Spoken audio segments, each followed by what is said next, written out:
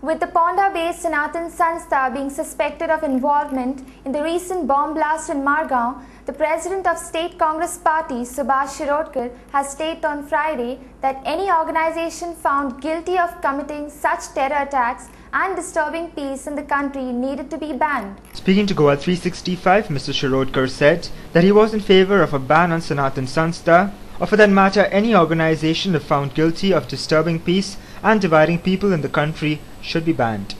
If found guilty, then ban not only on sanatan, every single organization which detects the peace of the country and which, tries to demolish the unity of the country, we should always ban it. We should always ban it. When asked about his reaction to one of the cabinet minister's wife being a member of the organization, Mr. Shirodkar said he would wait for the Home Department to go to the bottom of the case before commenting.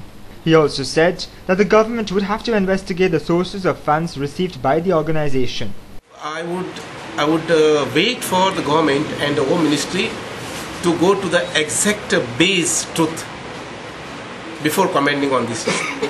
The Home Ministry as well as the government will have to investigate from where the funding has come to this institute. Funding in not just in lakhs but in crores. When asked whether the police was slow in their investigation, Mr. Subhash said that the police machinery should be allowed to run its own course. There is a set procedure, and then the machinery should be allowed to have its own time to investigate into.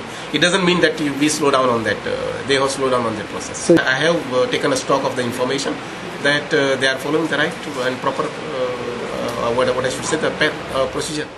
Mr. Shirodkar also stated that with a number of festivals coming up in the state within the next 2 months, the state government would have to make efforts to counter the bad publicity Goa as a tourist destination received because of the bomb blast. So we will have to come out with a,